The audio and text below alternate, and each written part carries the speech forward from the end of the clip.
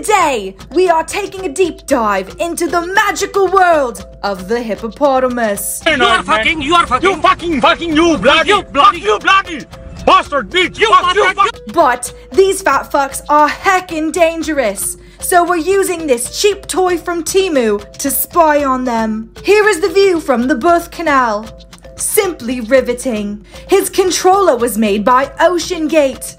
That is why he keeps drifting. As you can see, Spy Hippo is given a warning from Botis for intruding on his personal space. Unlike my father, who would have gotten his belt ready immediately. Ear wiggling is shown as a sign of confidence in the hippo community, similar to how white people greet each other in the streets. Interesting fact, most hippos are polyamorous, just like that one cousin who's not invited to grandma's Christmas dinners anymore. Henceforth, hippo gangs have a ratio of one male leader to as many bitches as possible. Think of it as the sister wives of the hippo community. In order to make Spy Hippo visually attractive to the other hippos, Temu hooked our boy up with the double-cheeked up Kim Kardashian dump truck special. Just like your mother, hippos are so fucking fat that they're not buoyant enough in water to swim. Instead, they sink to the bottom of the riverbed and run, still burning more calories than you. These bobs are similar to underwater clinics used to clean infections on hippos. Just like Monica Lewinsky, the fish here like to suck every surface off the hippo. But they don't give happy endings like that time I had in Thailand. I would still choose to be a dead hippo in a swamp full of crocs, as opposed to a child at Diddy's house. As you can clearly tell, the dead hippo's shaft was the reason he was targeted. Hippos and crocs tend to live together in harmony. But just like Jeffrey Dahmer, the crocs will take a chance to nibble off a dead one whenever they can. And would you look at that? The mother arrives just in time to protect her young from these ferocious reptiles. No! God, please, no! No! No! And if there's anyone on this planet that can be this close to apex predators that are ready to kill them, it will be the white woman. Hey bro, do you think it's safe to drink this water? Yeah bro, of course, go ahead, I'll catch up next to you. One common similarity between hippos and Lizzo is that they're both vegan. This mother is bringing her new calf to meet her old hippopod, and her son is not happy she left him. Huh? It really do be the ones closest to you that come after you in the long run. You know what they say, keep your friends close, but your enemies closer. Do not worry, son. I will protect you. Oh, thank you so much, Mom. I love you so much. She can't save you. I'm watching you from every corner. Best sleep with your one eye open. Hippos are land animals, but since they've been cursed with weak skin, they have to stay in the water to avoid the big scary sun. Pussies. Luckily for them, their skin secretes a reddish oil that acts as 10 SPF sunscreen when they have to venture on land. Botis is big mad that the lions are occupying his watering hole, his second favorite hole.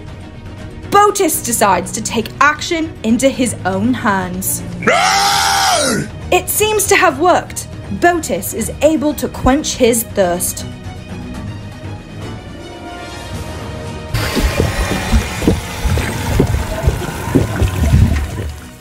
Just like your mother, hippos are so fat that their movements make way for new river terminals to form.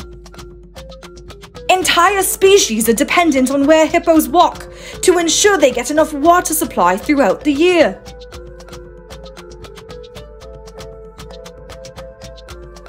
Who has the most riz? These hippos are fighting for some gyat, and there's only one way to do it.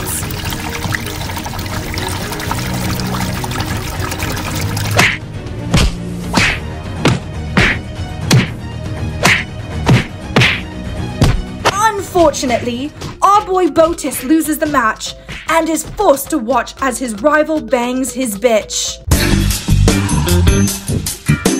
After After a devastating loss, Botis crushes a perk 30 and knocks himself out for a few weeks. Upon waking, he is surprised that there is now a drought. I think Moto likes you. Oh, here he comes. I like him big. I like him chunky, yeah. Botis stumbles upon a body of water, but unfortunately, it's occupied by a bunch of tubby buddies.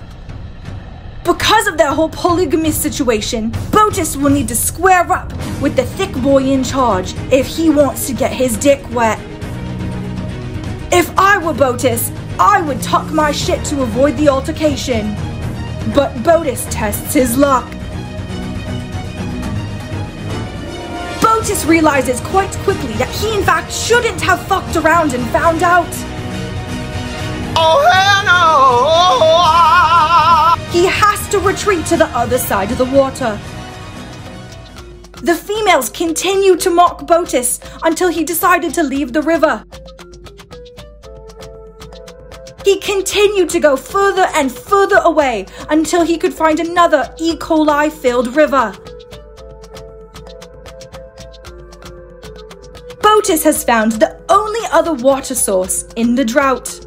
But there's some fierce competition. The pelicans have swooped their asses in because all the fish are stuck in a small pool of water. The hippos are used as beach chairs for the birds. The pelicans start slurping down the fish that are stuck. Even though many of these fish are diseased, spitters are quitters, so they must carry on. Botis becomes increasingly overstimulated and has no more perkies to calm him down. There is only one thing to do: a tantrum.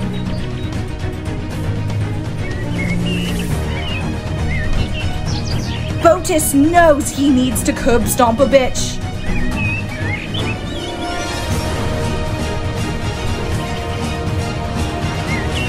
Botis has finally found an animal that he can win against in a fight.